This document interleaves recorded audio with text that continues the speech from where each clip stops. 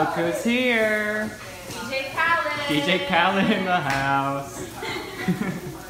And Jane, she's making dinner for us. Sausage. Some sausage. What's the thing? So it's golden brown.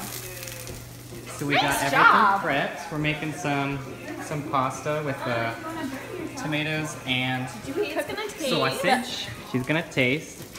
And super good. And the most important ingredient is wine. Literally just like the most generic wine from Italy. Don't even know what kind it is. It's just red. It just says red Italy. Red wine. Wine. Anyway, I'm gonna hang out with my real friends, so... We're not actors. They're not actors. I didn't hire them, I swear. Cheers. Cheers. So we got our pasta meal and our wine, some condiments, and friendship. Friendship, most important. Which is a gift from God. Check it out. Check that. Holiness is attractive. We just had a photo shoot, so they killed it. I feel really tired now.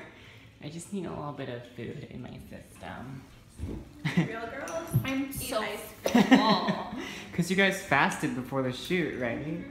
Like no eating for like 6 days. Full 2 hours. It was like 2 minutes actually, because we Had pasta just ate like a shitload of pasta.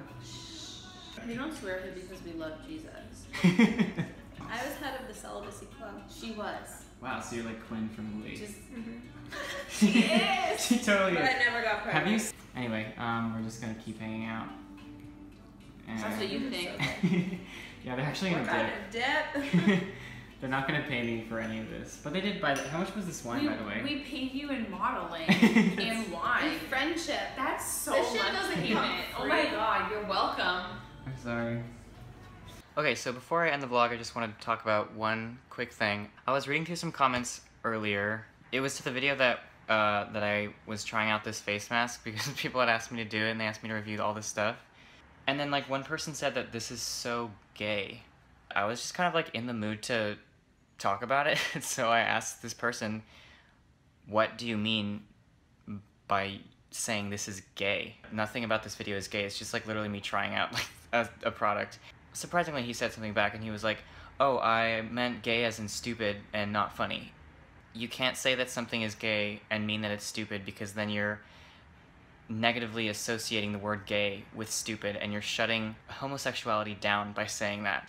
We label people every day, we categorize, it's part of our language, but sometimes when we label people and call them names, if you're using a word and then you try to defend yourself by saying like, oh no, I didn't mean disrespect to like homosexuality, I meant it as in the way as in like, oh, that's so stupid. And my reaction to that is just, why don't you just say like, this is stupid then? You don't have to associate that with a word that people identify as and something that they've overcome and they've spent like half of their life struggling through. Like I spent such a long struggle, you know, even realizing that I was gay, and now someone just like comments on my video and says that basically like this is gay, but they mean that it's stupid.